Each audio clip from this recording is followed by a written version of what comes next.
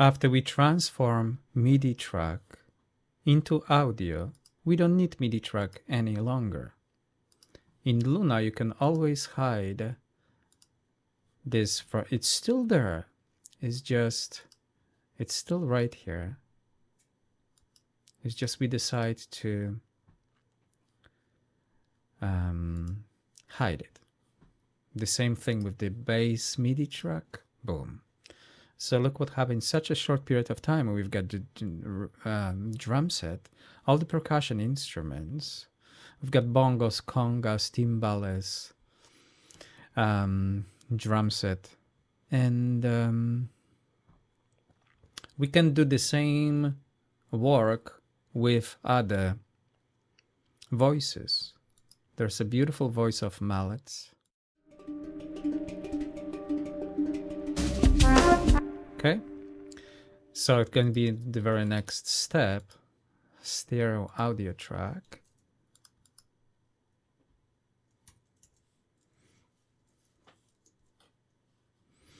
And we can just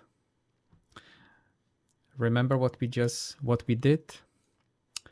In the output, we select the virtual instrument. This virtual instrument go out and comes into the Mallet audio track. We select the same link, the same cable, and out to the main. When we hit the record button, we should be able to record that instrument.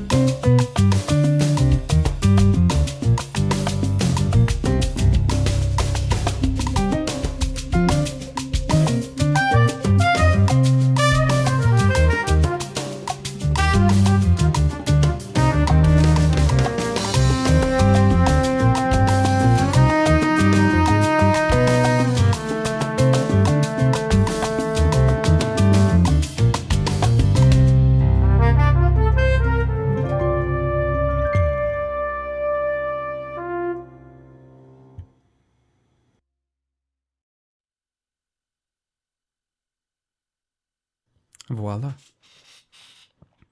See, in such a short period of time, we were able to flip the MIDI track into audio track. By bouncing your MIDI tracks into audio tracks, you save yourself a tremendous amount of trouble. You could save these individual audio tracks on a little SD card or USB drive and keep it in your drawer for years to come. And 6, 7, 8 years later, you just pull it out, give it to music engineer, or just plug it into any computer, any DAW software, transform the material, write those individual tracks into one project, and guess what? You can start developing it. It's a very powerful tool, gives you this freedom, and allows you to look into your music creation from slightly different, expanded point of view. So voila, you can do the same thing towards other tracks. This is not about only Luna. This kind of work exists in any DAW on this market, on our market. So wherever you drive, is it Pro Tools or Cubase, Logic Pro, right? Any software you use, you can do the same thing to your MIDI tracks.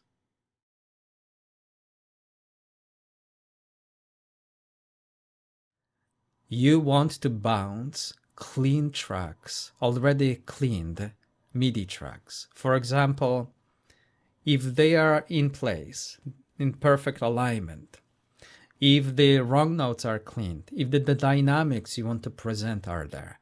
So you edit your tracks before you bounce them into audio. You don't want to do this kind of work 10 times. You want to clean your tracks, edit your tracks, check everything you need to check, and then bounce it into audio track with confidence. Once you have audio track, you can present it to any engineer on this planet and just be proud of your work. So bounce your tracks, my friends. It's gonna save you a big amount of stress.